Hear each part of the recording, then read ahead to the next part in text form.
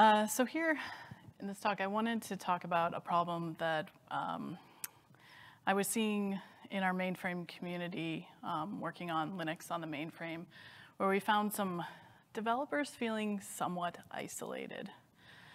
So if you think of a Linux distribution, there's folks working on different components of everything. Sometimes people have like a tooling specialty or a language specialty or some subset of packages that they're focused on. Architectures are also part of that. So in our case, in the mainframe space, we have the architecture of S390X. And we found that every time I talk to someone, so I work for IBM, and every time I talk to someone in one of these communities, they felt like they were the only one in the world who cared about it. And it sort of first came up in the Debian community, because that's one I'm quite familiar with. And they reached out and they're like, hey, our previous maintainer for this architecture has gone away. We need someone to help out with this. And the one guy who was kind of holding everything together was like, you know, again, I'm the only one who cares about this in the world. So the first thing we did was we created a working group within the Open Mainframe project. The Open Mainframe project's part of the Linux Foundation. And so we said, okay, we have a Debian working group. So anyone interested in Debian can come to this working group. And it was a very quiet room. So we kind of had to go back to the drawing board.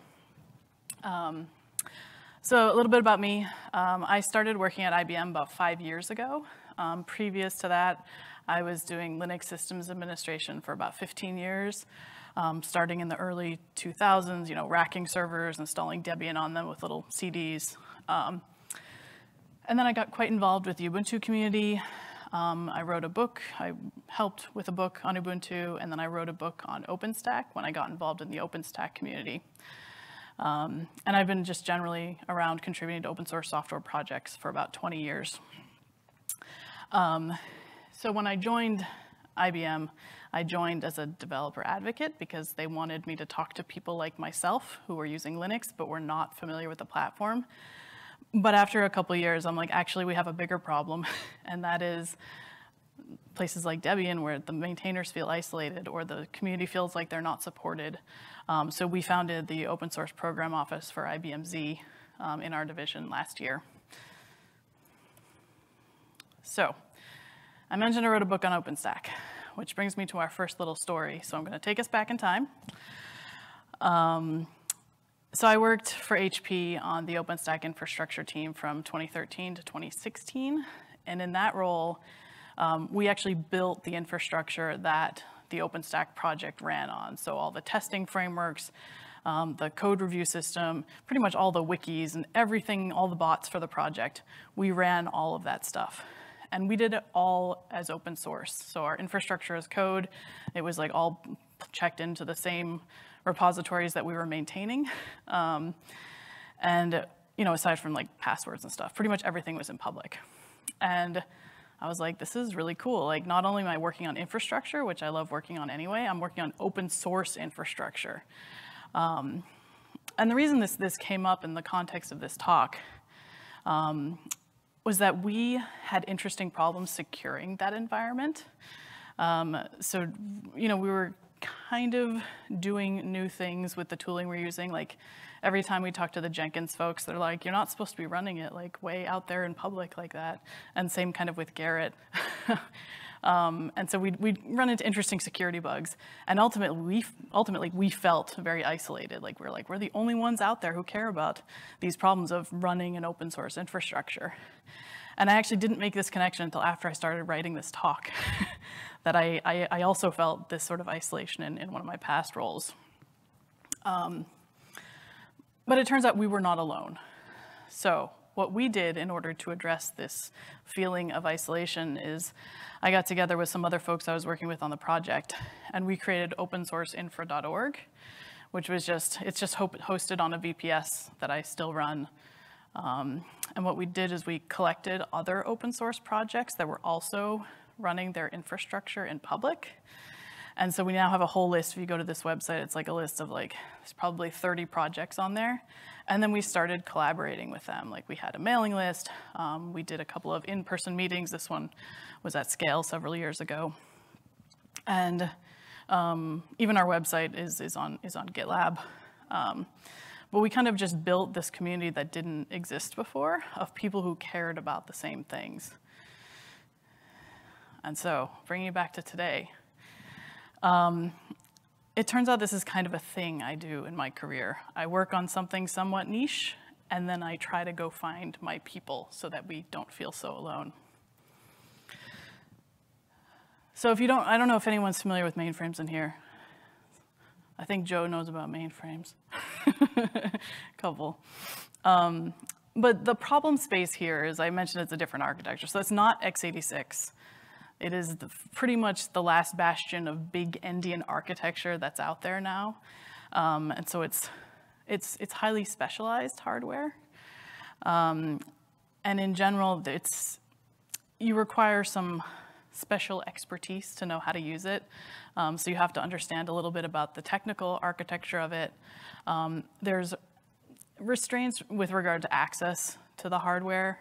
So my team, we give out VMs, Linux VMs on mainframes for open source communities, but that's only really a small subset of what needs to be interacted with when you're testing these. So it does the bulk of the job, but ultimately you need to test other things like peripherals and ways it's connecting to other parts of the network. And the other thing that's really important is you have to have a deep understanding of the community that you're working with, and really your clients and users and governments and whomever is using the platform. Because one of the things that the maintainers on the Linux distributions have to do is decide what packages are important to keep in the distribution. So if we're gonna think, I'm just gonna throw out there, like, you have like the GIMP software, right? That's like Paint software, it's artist software. Is anyone gonna run that on a mainframe? I mean, maybe, but I've never seen it. And so if that breaks somewhere in the build system, we have to make a decision. Are we gonna keep that in, or are we gonna try to fix it? Are we gonna try to reach out to developers? And that sort of takes a lot of work. But that's what the distribution maintainer has to decide. Like, are we gonna keep building this for this, or are we just gonna kick it out? So that specialized expertise comes up a lot. And this is kind of where the isolation starts. So there's maybe one or two people working on the architecture on an open source, on a Linux distribution. And they get bombarded by these sorts of questions and comments all the time. So first of all, someone sees S390X coming up in their binaries, and they're like, what is that even? Like, we're building for all these random architectures. And I just saw an issue on GitHub the other day. They're like, it's 2024. Why do we care about this thing that I've never heard of? And I'm like, oh, well, I've heard of it. Lots of people have heard of it. Or they just say, what is a mainframe, more basically. A lot will say no one uses this. And that partially stems from the fact that a lot of the folks running mainframes will not just randomly download packages from the internet. Usually they're either going through someone like IBM or a partner who already downloaded those packages and then puts them through a vetting procedure. Or they're getting them, they're downloading it once and then deploying it to their entire fleet. And so the usage statistics don't quite show up the way projects expect. So I remember talking to one distribution and they're like, no one uses this. I have seen like 3 downloads in the past year. And I'm like, I know for a fact that there is a huge fleet of servers using this, so please keep support. But normally this comes down to the maintainer who's getting this, like, no one's using this. The one around holding up the release is one I see a lot around release time. So I sit in a lot of channels for the Linux distributions, and I watch, the build failures and stuff. And I'll see the developers being like, hey, so-and-so is responsible for this architecture, and the builds are failing. You're holding up the release. And that's kind of when the discussions, especially in the community maintained distributions like Debian and openSUSE, that's kind of when the discussion comes out. Like, why are we waiting for this architecture that we're not familiar with? It's holding up the release. And then the last one is really important. It's feeling like you're the only one who can fix it if it breaks. Saying like, I'm the only one in the room who knows about this architecture. I can't go on vacation, definitely not around release time, because then they're going to kick the architecture out of my project entirely. So it becomes quite stressful when you're the only one who knows what's going on. Thankfully, you're not alone. So after creating that Debian working group that kind of fell flat, I was introduced with a woman from the openSUSE project, Sarah, and she was like, I want to create an openSUSE working group. And I'm like, okay, wait. How about we create a working group? And like we noodled over this and we're thinking about it and we're like, actually, we don't need a Debian working group and an openSUSE working group. What we need is a Linux distributions working group. So it sort of started off with Sarah and I. So I was working on Debian, she was working on openSUSE. And then we knew people from these companies. I mean, since she works on openSUSE, she knew everyone at SUSE. I was able to find some folks at Red Hat. I think Sarah knew the people at Fedora as well. And then we pulled in some people from Ubuntu. And then in the past year or so, Alma Linux and Rocky Linux started joining our calls. So, and I didn't, okay. So the first thing we did was we got together in the first few meetings. So we have monthly meetings where we get together and just kind of, the first few were like, yay, I'm not alone. And it was actually quite social and engaging from a perspective of, we weren't really getting work done in those first few meetings. We were just kind of sharing, horror stories and commiseration and just kind of getting to know each other, which was really cathartic for the community because we hadn't had that previously. I mean, we kind of maybe had side channel discussions or encountered each other in bug reports before, but it was the first time we actually got together and were trying to share things. So this is just a screenshot from one of our recent meetings. So we've got, I'm from IBM. We have one woman who I work with now. She's working on Debian. Vignesh, he's kind of an example of how we've extended our community. He works upstream on a different project called Red Panda, and he works on various projects. And he sends me emails periodically being like, there's S390X support in this new project. So he's an awesome contributor, but not necessarily from a Linux distribution. Got folks from SUSE, Rocky Linux, and openSUSE at this particular meeting. So what we can do at these meetings is we talk about specific issues that have arisen in the community and then how we're going to deal with them or how we have dealt with them. So my first example is, I think it was like right before a meeting one time, Sarah noticed a build failure.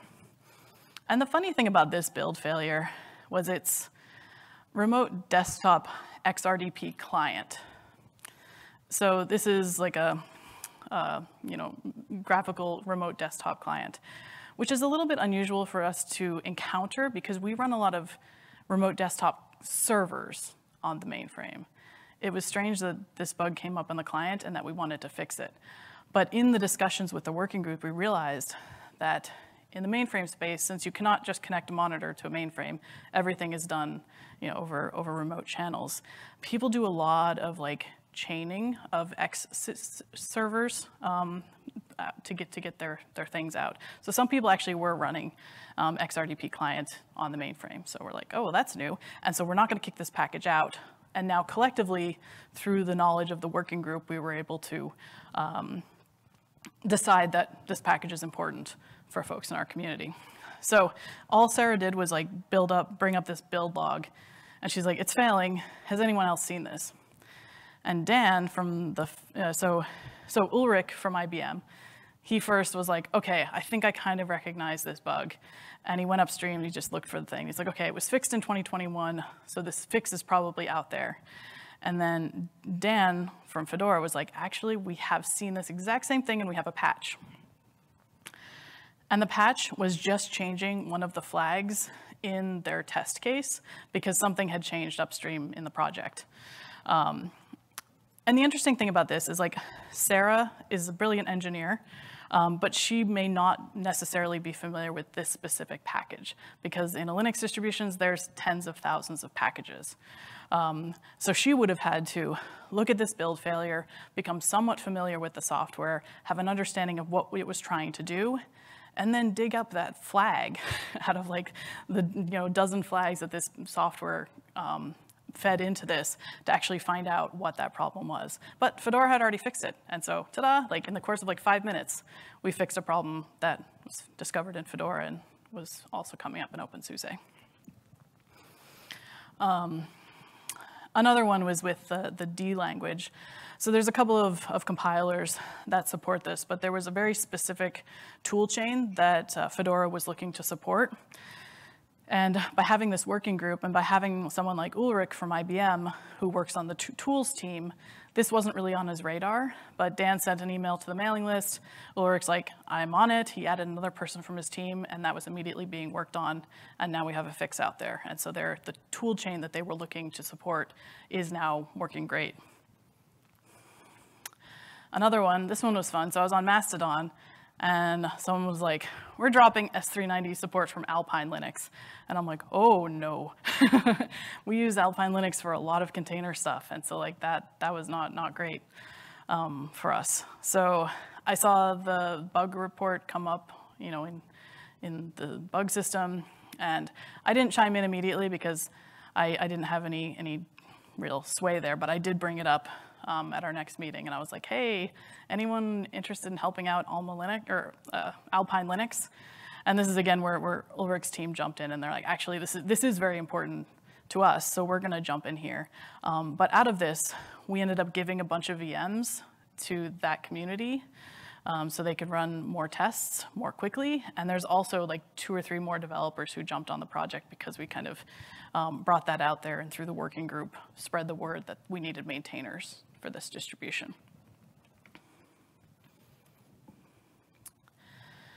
The other thing we've been able to do is get some shared tooling across the ecosystem.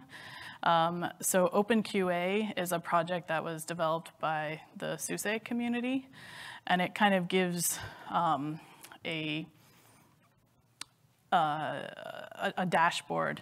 And actually, I can probably show you.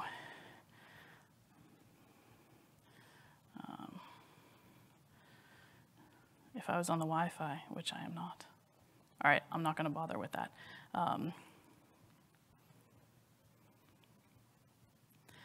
But it effectively shows you like the build failures across various ones, and you can do it by architecture. So several of these projects are now showing the build tooling and the failures in the QA system by architecture.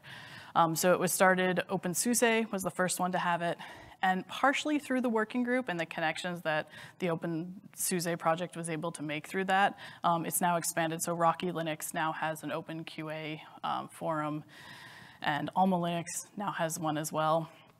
And this consolidated tooling has further helped our teams sort of collaborate and be able to match bugs, because it's one thing to sort of one-off. I mean, we're working with 20 or 30,000 packages. Having a meeting once a month and a mailing list, you know, doing that one package at a time isn't always very efficient. But through tooling like this, we can help identify them more quickly and compare, you know, apples to apples. And so, hooray, we're not alone anymore. So through this, I've actually gotten to meet a lot of the folks in person. So Sarah and I gave a talk at the Open Mainframe Summit a couple years ago. I've been able to meet my contact at Rocky Linux, who we've given some VMs to, and also the folks at Alma Linux. And the other thing it's sort of enabled us to do better is also get access to like peripheral devices. So I remember there was one meeting we were at where SUSE did not have a specific device in their data center, but I think Canonical did, or maybe it was Red Hat, I don't remember. But we were able to take the test case from one distribution and run it on another Linux distribution's infrastructure, because that's what they needed. And then also having contacts with folks at IBM has helped them out quite a bit, because previously, while those channels were somewhat open, it's like email someone and then email someone else, but now they're just like, they come to me or Uli, and we can get them connected really quickly to the resources that they need. So that may not have been super interesting because you're not on a mainframe, and this doesn't solve your problem, right? But the real solution here is finding your people, right? So when I started the group that I put together with the OpenStack infrastructure project. I was just like an individual contributor. I was just a sysadmin. I don't even think I was a core member of the team in the way the hierarchy goes. I was just one of the sysadmins on the team. I didn't have any special status in the project. I knew where our repositories were, I knew how the infrastructure worked, and I knew how to throw up a website and get a mailing list. And so I just kind of saw a need there. And at the time of starting the working group, I did not run a fancy open source program office within my organization. I was just a developer advocate who was working with the Debian community to try to get more support for the developers on that architecture. And so I pretty much was just an IC. So in the case of the Open Infrastructure Project, we kind of got together and we're like, all right, what do we need to make this work? So it would be nice to have a website where you can see all the projects that are hosting open source infrastructures. And the really nice thing about that is we were able to see who's using Puppet and who's using Jenkins and who's using the various tooling, and then we could go directly to them just by looking at their documentation, and that kind of made the connections there. So in that case, we really just needed a website and a mailing list and a Git repository that everyone could access. In the case of the Open Mainframe Project Linux Distributions Working Group, Sarah and I kind of knew that we wanted to host it with the Open Mainframe Project, but then we had to decide what resources we needed there. And that was a decision too. If you're working in a rather niche technology, you may think about partnering with a foundation or an organization, maybe even a university, maybe someone related to the government if that's the space you're in. But just figuring out like who you should ally to, because what you want to do is make sure that you are reaching the people you want to reach. So through the Open Mainframe Project, we knew we had the right people in the room already who could help build our working group and make it a success. Because it wasn't just going to be me out on social media being like, everyone come together. And so in our case, we decided we wanted a mailing list, a wiki to put up things like meeting notes and project information. We have a web forum now, because even though we all love mailing lists, apparently some of the new contributors coming into our community want a web interface for interacting with the community, so we just launched that back in October. And then, like I said here, like come back to this periodically, and that's what we did. So we're like, someone came to our project and was like, I struggle to interact through the mailing list because no one uses email anymore. So it was someone's proposal to the group and said like, hey, we should change how we communicate in some of these things. So just revisit that periodically to assess the needs of your project and bring outside feedback into that. And then of course, in the case of the open source infrastructure, we just self-hosted because that was pretty easy. And then for the mailing list, we relied on some friends who, it's in the Fedora community, who were helpful. They were running mailing lists. And I was like, I don't want to run a mailing list. I hate email. I mean, I love email. I do not love hosting email. I did that for a long time, and it's not very much fun. So once you have your group, or at least you're thinking of forming some sort of group, you got to share it out there. So the first thing I'd say is like find an ally or two, someone in your community who wants to do this with you, because if you are the one making all the decisions, you may not make the best ones, but having 2 or 3 other people to sort of launch the discussions with and find out what the needs are, and the way the founding members are comfortable communicating, right? Like if having a monthly meeting is what makes sense, that's what you should go with. But maybe having a different sort of like maybe just chat that we just keep going is going to make sense for your community, because that's already where your community is. But I strongly recommend teaming up with like 2 or 3 other people in your little area before you make any decisions. And then once you make that decision, if you've teamed up with an existing organization like the Open Mainframe Project, reach out to the folks who run that project and say, okay, we want to start this working group. How can you help us publicize this? So in our case, we did a blog post that announced it. We have done subsequent blog posts, especially when a new distribution joins our group. So when Alma Linux joined the group, we did a big flashy announcement through their blog, and we put it out there to the community. We also directly reached out to our contacts at specific Linux distributions to invite them personally to the working group and say, like, hey, like, we really want a representative from Fedora to come to these meetings. We want someone from Red Hat coming to these meetings. And that, like, personal directly reaching out to folks and, like, scouring our contacts and finding what other distributions we wanted to invite was really key to getting everyone in the room. And I will say we had no problem getting people in the room. Time zones are difficult because we're based all over the world. But everyone is really willing to work together, which is something I think people, they talk about the distro wars.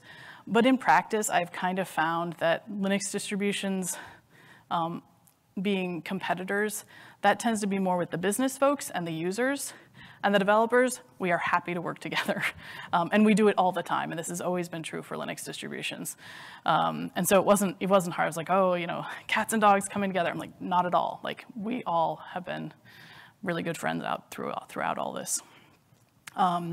We also Sarah and I did a podcast with the Open Mainframe project.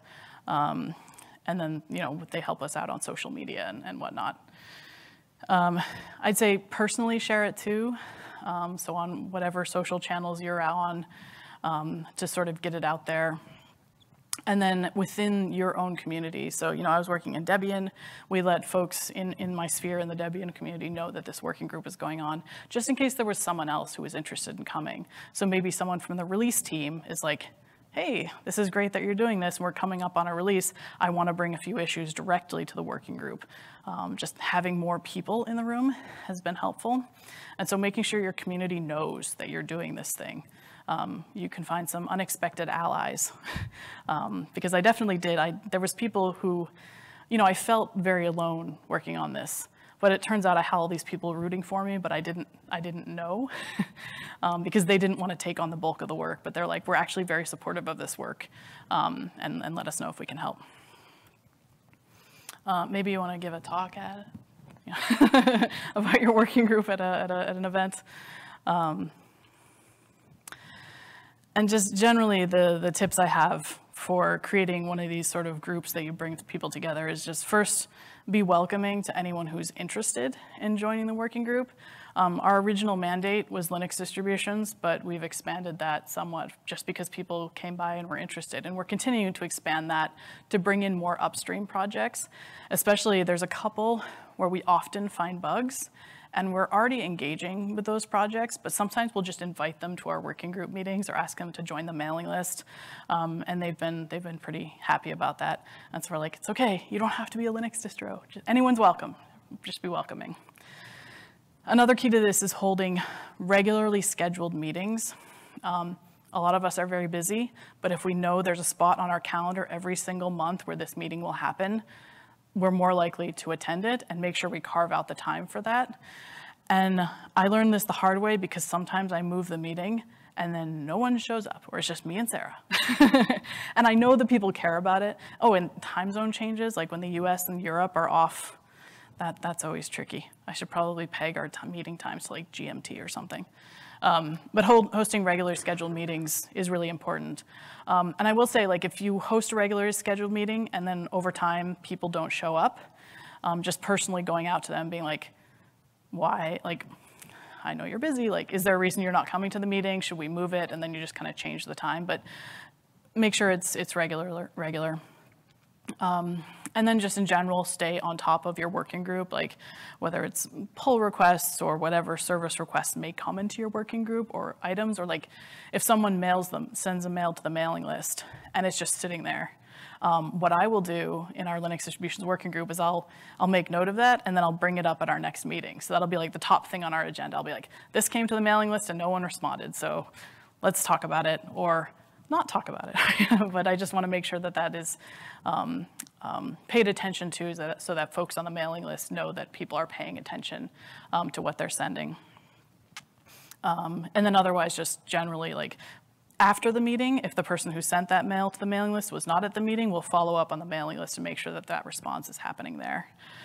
And again, just expanding upon your original mandate, if you found the working group is working well, or there's others you want to invite to it, go ahead and do that. I mean, we're called the Linux Distributions Working Group, but we have more members there. And I sort of think, like, maybe we should have called it something else, but every name I come up with is really terrible.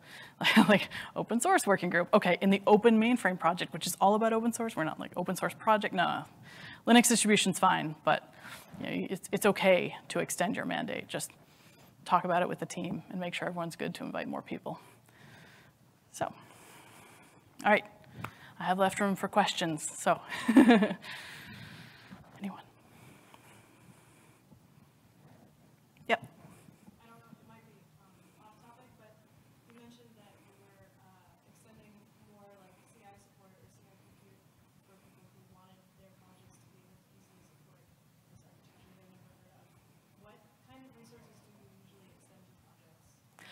So like if I were maintaining such a project and I wanted to ask you to make it easier for me to support you, what would you typically do? All right, so the question was about CI support or development support on someone who may want to build for this architecture. It is somewhat related, just because one of the things this working group does is make sure that everyone has the resources they need. So in our case, what we do with Linux distributions and projects is someone will usually come to our working group and if they need resources. And Ubuntu has a build server where you can build like Debian packages and Ubuntu packages, and that's a fully public service. So those are available. openSUSE also has their open build service, OBS, or openSUSE build service. And that will automatically build packages for a bunch of different architectures, including this one. So just right there, like without even involving anyone beyond the working group, we have those two resources.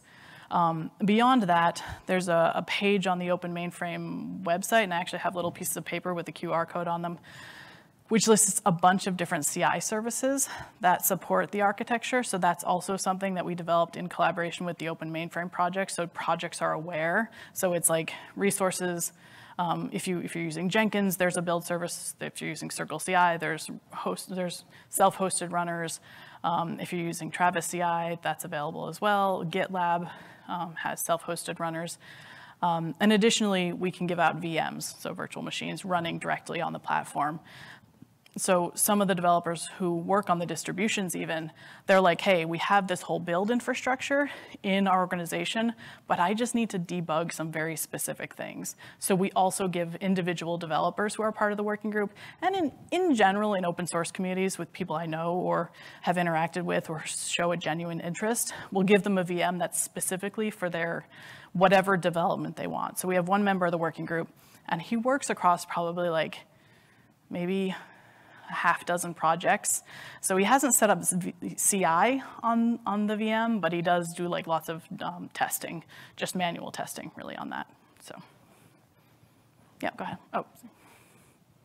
I worked on this in the 90s, and a fair amount of the use at the time was, since I could run Linux, Z-Linux they're called it at the time, on one LPAR, and my other IBM operating systems on another LPAR, we bounced back and forth, so I could take advantage of something on Linux, but still go back to where the data was on the other side. But just generally, is that still the kind of patterns of use you see today?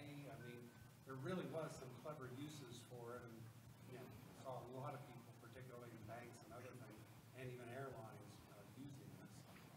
Yeah, so the question, Much the same yeah. today? Yeah, so the question was around the usage patterns for Linux on Z and like the other operating systems that run on the platform, and whether there's a lot of interaction between the two. And yes, that is a huge part of where the companies find the value today, just same as back then. So they may find like their system of record in DB2 on, integrated in their ZOS infrastructure, like that's where all their data lives, but now they're interacting with newer microservices and things that are running on the Linux side.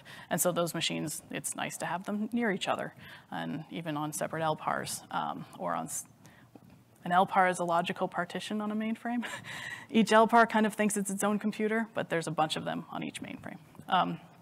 So sometimes they're together, sometimes they're in different parts of the the data center or in other parts of the world. But that is definitely a use case.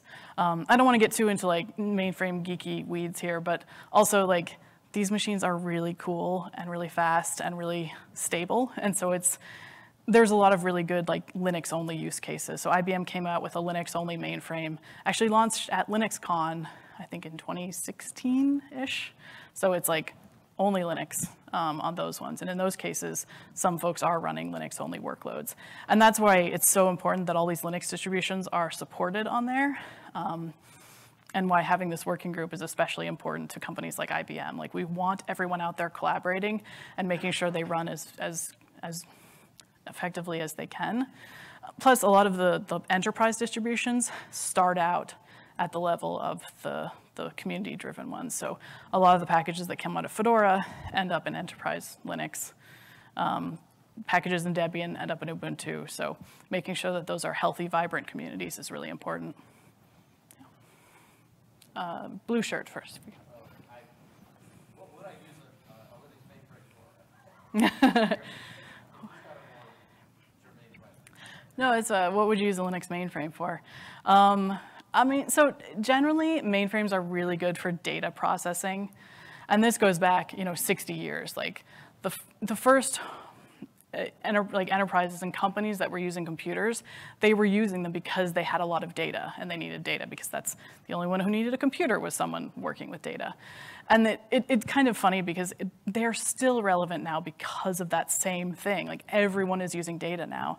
So the latest ones, like the latest, the CPU on these things, they have like an AI accelerator built into it, so it can do really fast inferencing. So one of the big use cases we like to tell people about with regard to that, since we all want to put AI on everything now, is that like, you have a model that's trained and you throw it at this processor and it can do like fraud detection. It does like the analysis of, applies the models and does the inferencing and detects the fraud very fast. And so that's one of the things. The chips have very, very big caches on them, which allow them to do a lot of that data processing. And so if you want to buy one, IBM would come in and do an analysis of your workloads and give you a bunch of fancy charts and explain like what makes sense to go on this platform. So, because there's hardware decisions made based on that. Yeah.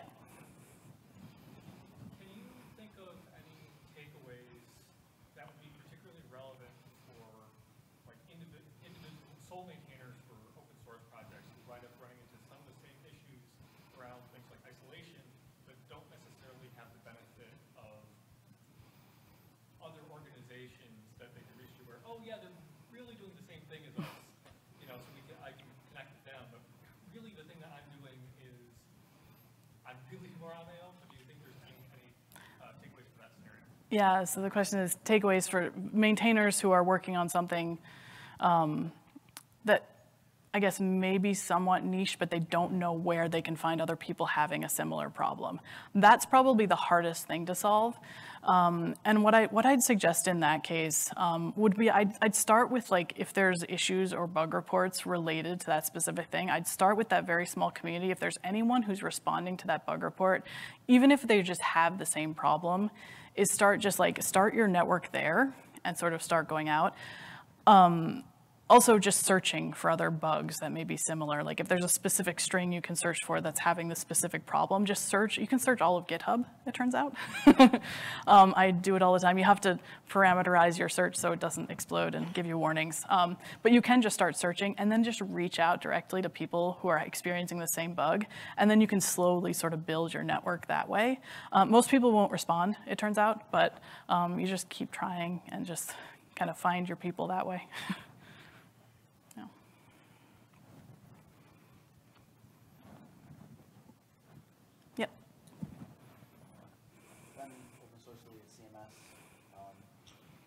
Government presence, new to the public sector, it turns out we have a lot of mainframes. And, I don't know, there's a place where folks from that domain are involved in open infrastructure.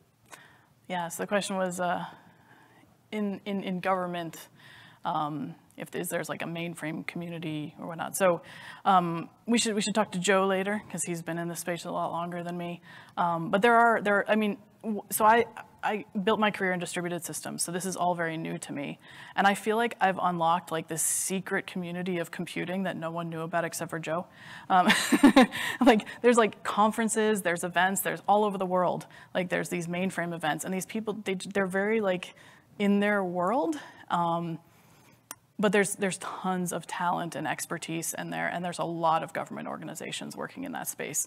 And again, like with the Open Mainframe project, most of the projects are actually on they're not on Linux. It's actually very focused on a lot of the traditional tooling for mainframes.